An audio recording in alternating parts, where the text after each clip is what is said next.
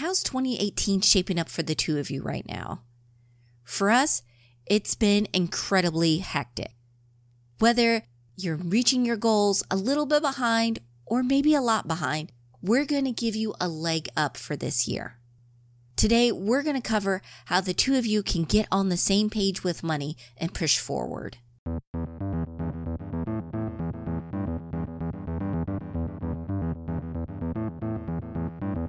Welcome to the Couple Money Podcast, the show where we share stories and advice on building up your marriage and wealth together. I'm Elle Martinez. Support for this podcast comes from Jumpstart Your Marriage and Your Money Masterclass. This course is designed to help you two get on the same page with money, dump your debt faster, and get you on the path to financial freedom. Sign up for the class today and get lifetime access. Just head over to couplemoney.com/jumpstart. So we're in the fourth week of January? Already, it's been crazy for us. We started out the month getting notification that our car insurance and home insurance were going up. So I was hunting around to find a better deal with that. We did get that break that we needed to, and we went down to Charleston as a couple. But right after that, we got the flu and we got it hard. And you probably noticed there was no new episode last week. That's because we were stuck in bed. Guys, this flu is no joke.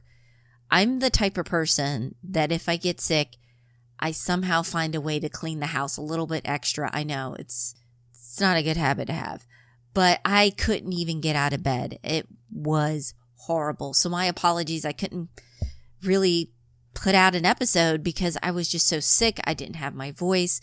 And even though now most of the symptoms are gone, I'm still struggling with my voice. So this episode's going to be a little different than normal. But besides that, we got hit with an emergency. Our cat somehow got sick off of something he ate. We had to rush him to the hospital.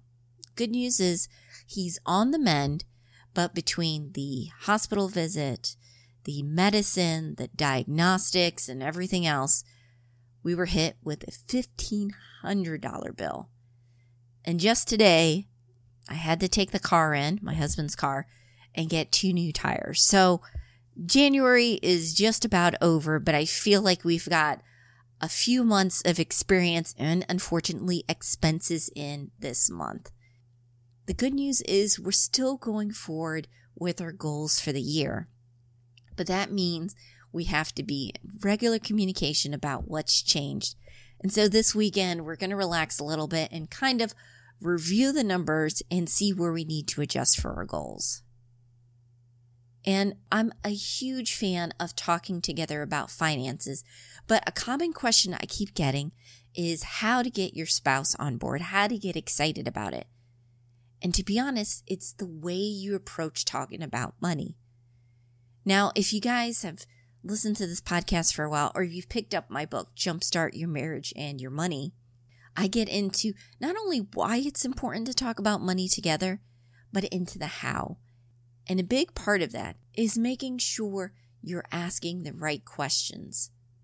Sometimes I think we're tempted to go into the, okay, let's run the numbers mode, or let's see what the problem is with our finances. And really, it's about, let's start out with what we want to do, where we're trying to go. Then we can see where we are and start building from there. Today, I want to help you guys out and give you a glimpse of how you can approach money together. Unfortunately, my voice is still struggling, so I can't sit down with my husband and talk. We're both under the weather. But I found someone who's incredibly knowledgeable and does a fantastic job with his own marriage about talking with money. I met Ryan last year at a conference and we immediately hit it off. He is passionate about helping physicians and their families get on solid financial footing. And this isn't a professional interest, it's also something personal. Ryan is married to Dr. Taylor Inman, a pediatric pulmonologist. And besides his financial practice, he has a fantastic podcast called the Financial Residency. And recently, he had an episode where his wife was over and they talked about finances together. And I immediately love listening to the episode. And so I asked him if I could play some snippets here on the podcast. And what's great about this is I know on this show, we can sometimes get deep into the weeds with the finances. The last episode we did was maximizing your 401k. But if you too want to talk about the big picture, your focus shouldn't necessarily be on just the steps, but really the outcome. What kind of life do you want to create together?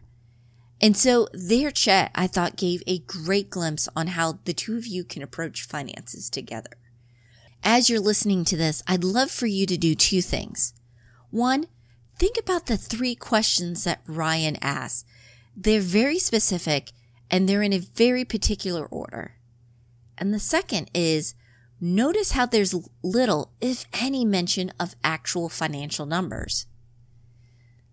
Ryan and his wife are talking about creating a life together and seeing where there's differences and how they can align their finances to meet their goals. And so this doesn't come across as a calculation exercise or an interview where Ryan's jotting down numbers, but this is a real conversation between the two of them. So I hope this inspires you as you go talking about finances. So you might be thinking, what is a life plan? What is he talking about? Well, a life plan really allows you to clarify your most important priorities. It enables you to maintain a balance. And you're going to hear in the show that my wife and I have sacrificed some stuff for each other, but it allows us to maintain a more balanced life.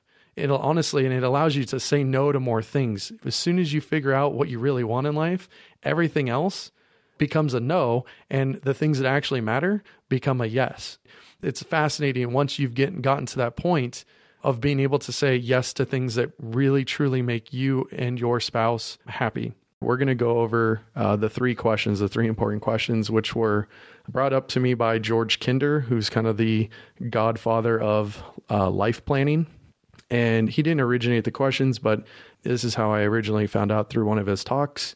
And it's something that I do with my clients over at Physician Wealth. And so it's one of the exercises that we do. And I thought it'd be kind of fun to do this on a live recording. I'm surprised Taylor thought it'd be fun as well, but yeah, we're here. Yeah, are you ready to start? I am ready. Okay. So the first question is, imagine you're financially secure. You have enough money to take care of your needs, both now and in the future. How would you live your life? Would you change anything? Let yourself go and describe your dreams. What would you do if money were no object? So I would love to live by the beach with a big yard, not a big house. I would like an average size house because I don't want to have to clean that big of a house, but just be comfortable with my family, live somewhere beautiful with great weather. I'd want to spend as much time as possible with family. And our kids are little now, but they'll be starting school soon. So I know I'd like to travel with them to exotic, fun places in the summer when they're on breaks and just teach them about life and culture. And I would like to work out every day and have a chef to cook healthy meals for me. I hate cooking, but I like to eat healthy, so that would be a big splurge for me. And then I still would want to work part-time, maybe 1 or 2 days a week, or do volunteer work.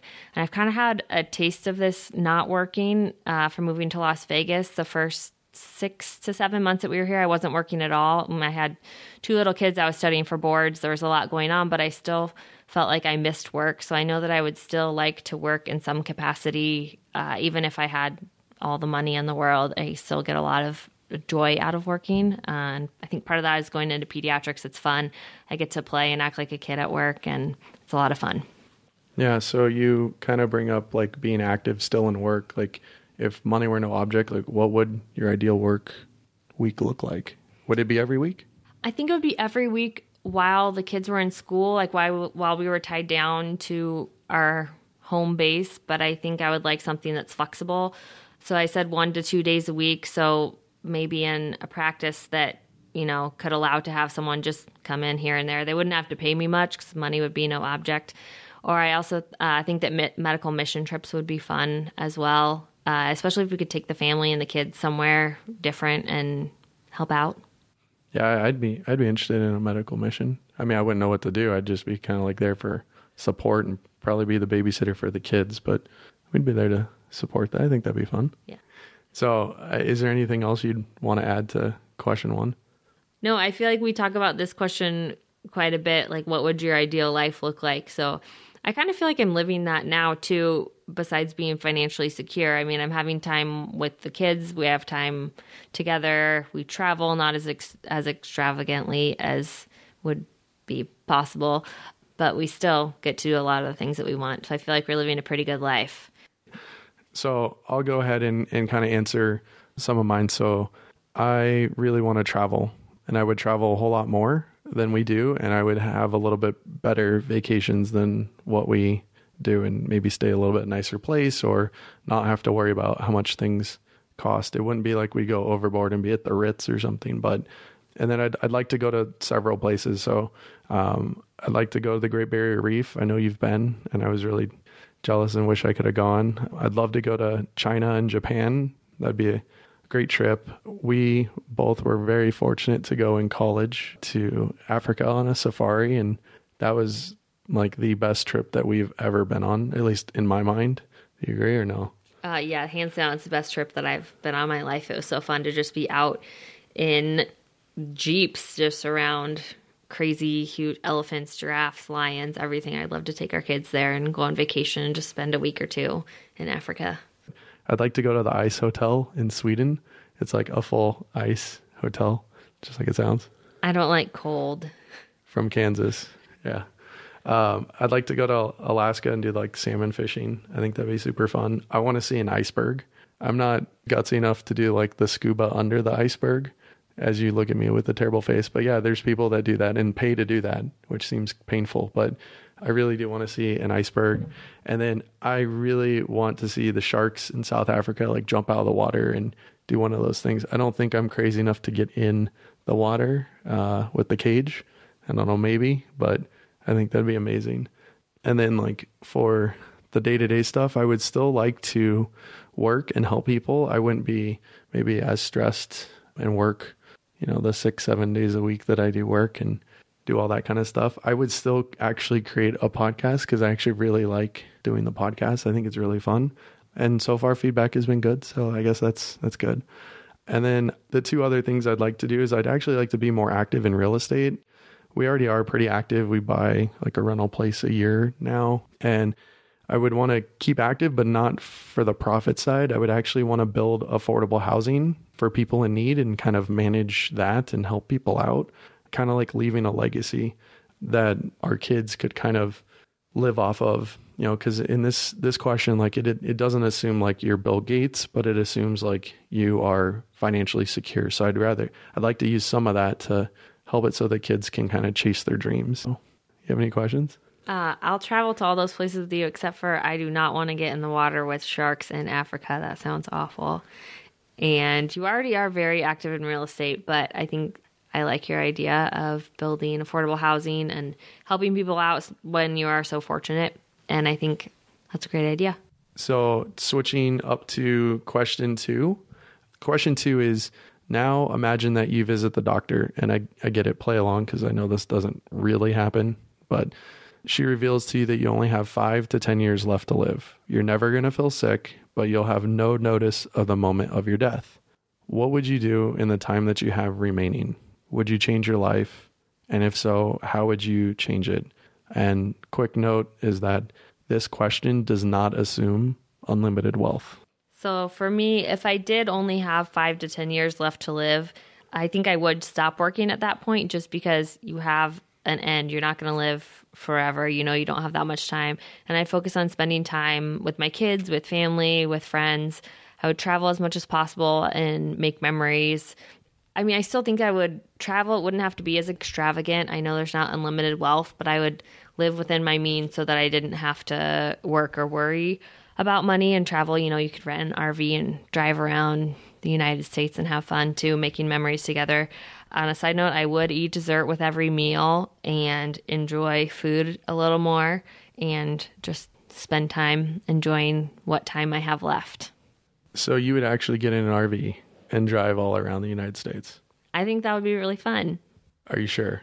What's wrong with it? I'm saying it'd be fun, but we could like stop at every ballpark and like go see baseball games and I mean, we could do that. I didn't know, actually, this is something I learned about you. I did not know that you would actually get in an RV and go drive around for a while. If I was going to die in 5 to 10 years and I wasn't working and I wanted to travel on a budget and make memories, that seems like the best way possible. Yeah, except for, I mean, thankfully you're not dying in 5 to 10 years, but I mean, we have no idea when any of us are going to die. And I mean, I'm not a doctor. I am married to one, but I'm not a doctor. I know that we're not going to live forever. So, I mean, who says we couldn't end up doing that? Summer vacation goals. Maybe when the kids are a little older, though, because 1 and 3 traveling in an RV sounds awful. Just driving home from taking them to the aquarium today was nerve-wracking with both meltdowns because it was dinner time. But you don't like screaming kids in an enclosed car? I didn't have earplugs. Oh, neither did I, but that was like the most exciting thing ever. So yeah, travel, stop work, and you'd eat dessert. With every meal, breakfast, lunch, and dinner. Seriously? Breakfast too? Yep. Oh my gosh, you're crazy.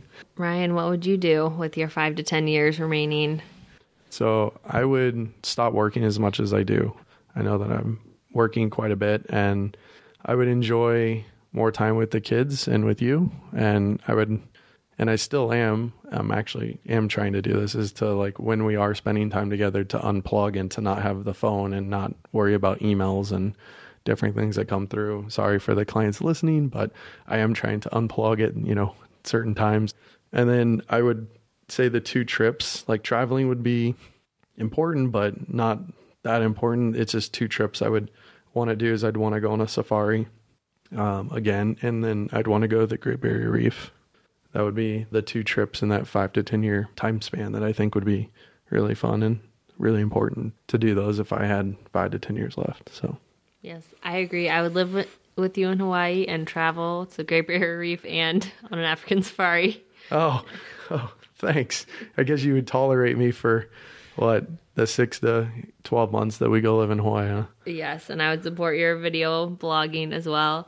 And then you also touched on working from home and being able to help out with the kids. It is nice having you work from home because when they are both melting down and it's the end of the world, you can't work because they're screaming so loud that you can't talk to clients, you can't record podcasts. You do have to come and help. So that's really nice about having you at home if you look at it in a beneficial way. All right, so let's go to question 3. So question 3, and I know when I do this with clients, and I know already what you're going to say, you're going to hate this question, but finally, imagine that your doctor shocks you with the news that you only have 24 hours left to live. Nothing can be done. What feelings arise as you confront your own mortality? What did you miss? What did you not get to be? What did you not get to do? I don't like this question. Can I don't reselect? like talking about it. But in all honesty, I would feel like I got to miss out on being a mom and a wife, and I would miss watching my kids grow up and just miss out on important life events and everyday activities. I don't think there's anything that I would be worried about not getting to do. I just missing out on my family and not being there for them. So family is the most important thing to me. And I think this question helps you realize that, but I still don't like thinking about it. Yeah, I mean, no one likes thinking about it. And the good news is you're not dying in 24 hours. So neither am I, and hopefully no one listening. But yeah, family's the most important. I talk about family like in every podcast and in a lot of blog posts. And I mean, it's always top of mind to me. So family is extremely important. And, to answer this question for myself, I didn't get to see my kids grow up. That would be a tough one. I didn't get to grow old with you. I want to see what you look like old. I'd be sad that we didn't get to do all the fun things that we want to do and see the experiences that we want to see, and nothing material. Like, I don't care about any of that. It would be the experiences that I'd be missing doing those things with you and the kids, and, walking my daughter down the aisle. That's going to be obviously a big day. Hopefully when she's 35, is that good? She's going to kill me when she hears this, if she hears this. But yeah, those are the things I'd really miss. It wouldn't be anything else, really. I hope you enjoyed that chat as much as I did. After the episode, I had messaged Ryan because I had a few questions, and one of the big ones was, why did those particular questions work so well with getting people to open up, not just about maybe their goals, but the life that they're trying to work towards? And Ryan was kind enough to share what he picked up during his training. Yeah, the first question is like all the material. It's like first question is like all material stuff, right? It's like you have unlimited wealth. What would you do? Well, here comes all the material stuff that you always wanted. And then the second question is like, well, you don't have unlimited wealth, but now we're restricting the amount of time you have for 5 to 10 years. Then what is it? And it's like, oh, well, a lot of that material stuff doesn't matter. Like it's the experiences. And so usually question 2 is all around experiences and things. And then the third question is, okay, like you have no time and no money, and you've got one day like reflecting back, what was it that you missed? What did you not get to become? And then that's where the real stuff comes out. Like what is the most important thing? So it does funnel you down into that.